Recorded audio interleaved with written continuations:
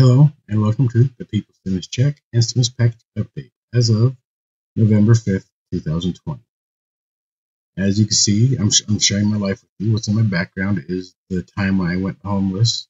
I was actually homeless with my fiance, and we were camping in Cedar City. And what you're looking at is my brother-in-law showing us a FEMA camp that is in Cedar City, Utah. And you heard me correctly, this is a FEMA camp. As you can see, as I show you inside, you can see that there's places for people to sleep.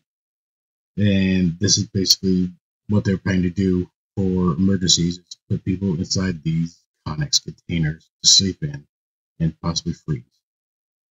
But that is besides the point. This is your stimulus check and stimulus package update, so let's get on with it here.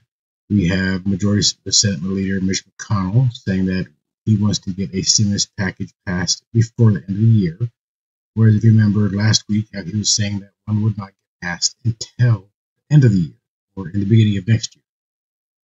And then we also have plenty of Democrats out there that are complaining about how they want to get rid of Nancy Pelosi because she is not doing anything good for the people, which I agree she is not.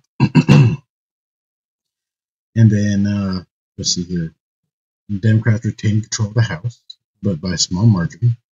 The Senate and the presidency has not yet been decided yet, but so far, some of the polls show for the Senate is that Republicans will retain control of that.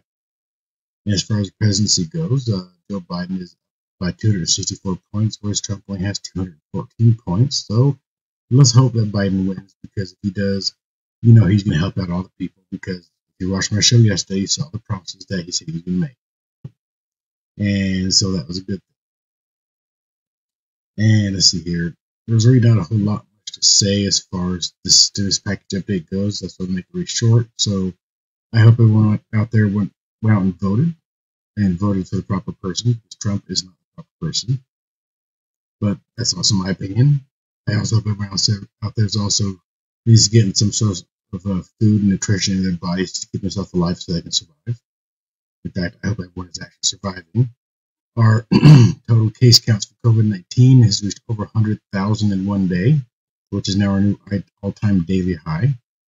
But we expected this because COVID-19 is running rampant since it is getting through the colder seasons, and that's where it likes to flourish. Also, another thing to add to it is I hope you guys also got your flu shots to help you guys out with the whole COVID-19 issue.